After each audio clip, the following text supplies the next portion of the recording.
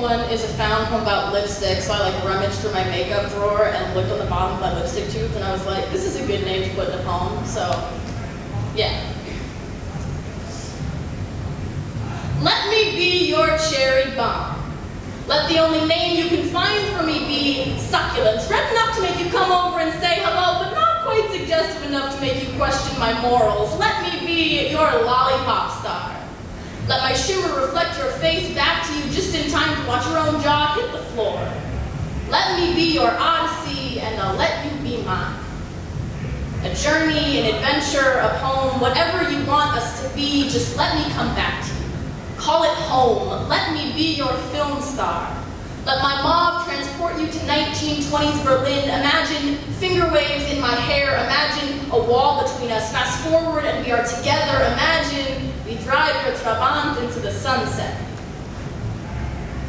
Let me be your cathedral. Let my lips be dark wooden doors. Open me up.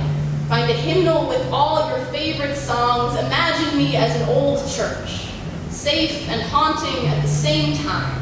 Imagine my mouth as a graveyard, always waiting for you. My teeth are tombstones. I carved your name there. My gums are the earth, and my tongue is a tongue. I speak to you even when I know you can't hear me. Let my lips be the only unstable thing about us. Purple and red and peach cannot change this. We are fixed. We are happy. We are a pair of lips painted black. We are radiant. Remember when I was just a cherry bomb and you were just a reflection? Now we are indelible. I still wear finger waves in my hair. Your name is still etched into my molars, and you can hear me now. You can hear me say, I'm home.